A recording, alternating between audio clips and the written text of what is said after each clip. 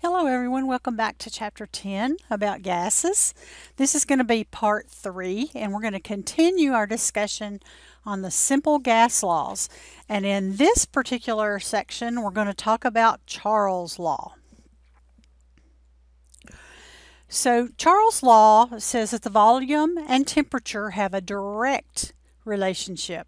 So if I increase one of them, so volume, then the temperature is going to increase, okay? And so if I increase the temperature, the volume increases. That's the kind of easier way to think about the relationship. But it's true both ways. So a volume of a fixed amount of gas at a constant pressure, because the other two things have to be held constant, increases linearly when you increase the temperature in kelvins. Remember, it's got to be in kelvins. So anytime we're doing T, we're talking kelvins. And remember, that's C plus 273. All right. And so since these are directly proportional, then mathematically, that means that V1 over T1 equals V2 over T2. Or T1 over V1 equals T2 over V2. Now I tell you this way and this way because if it's asking you to find the temperature, it's a lot easier to start out with the temperature on the top.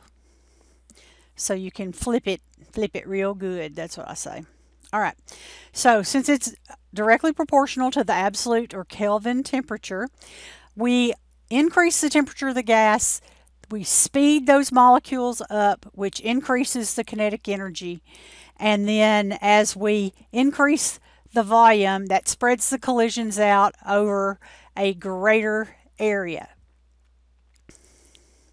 And so Charles' law, at different points, different amounts, okay, if we keep that pressure the same, and what we're going to see is that we're going to increase in volume if we decrease the temperature and vice versa.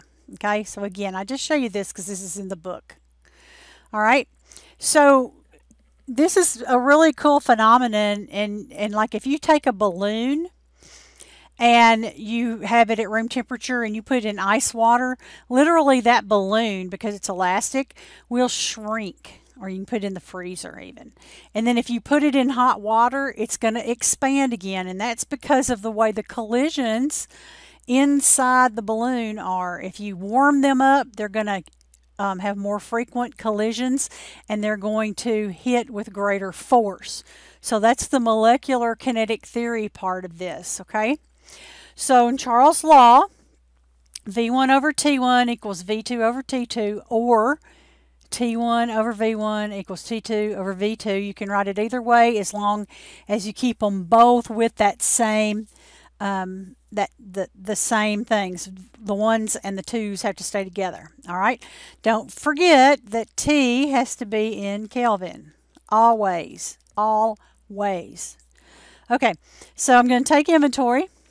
A sample of gas has a volume of 2.80 liters at an unknown temperature, okay?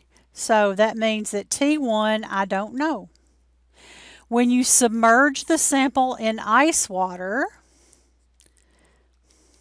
so T2 is 0 degrees C, its volume decreases to 2.57 liters. What is the initial temperature in Kelvin and in degrees C?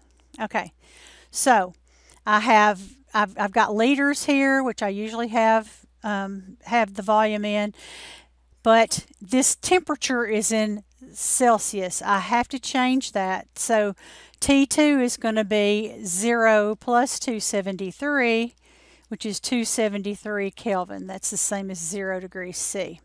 So now I have my T2, my V2, and my V1, okay? I always start out with writing the initial formula and then rearrange it. If you just kind of run in there half-cocked, sometimes you will make an error. So always do this, even though I've done it, you know, forever. So I'm going to write this, since I'm solving for t, that t1 over v1 equals t2 over v2. And then I am solving for t1. So you can do this one of two ways. You can go ahead and rewrite your formula to solve for t1. So what that would give you, and remember you're going to cross multiply or divide by or multiply by, right?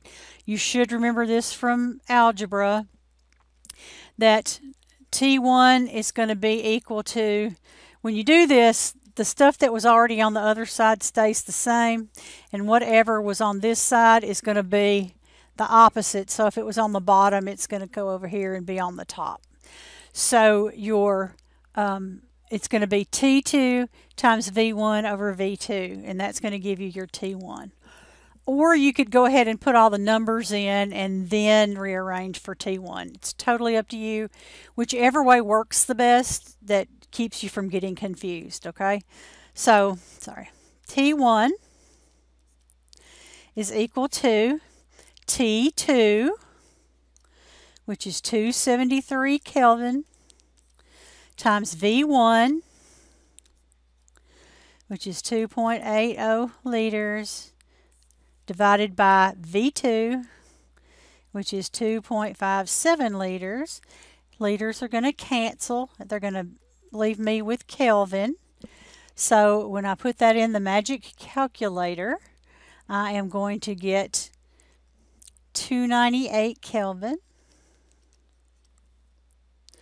And then if I want it in degrees C, I'm going to have to say 298 minus 273, and that's going to give me 25 degrees C.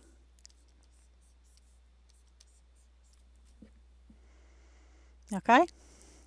So I'll give you practice, and that is Charles' Law.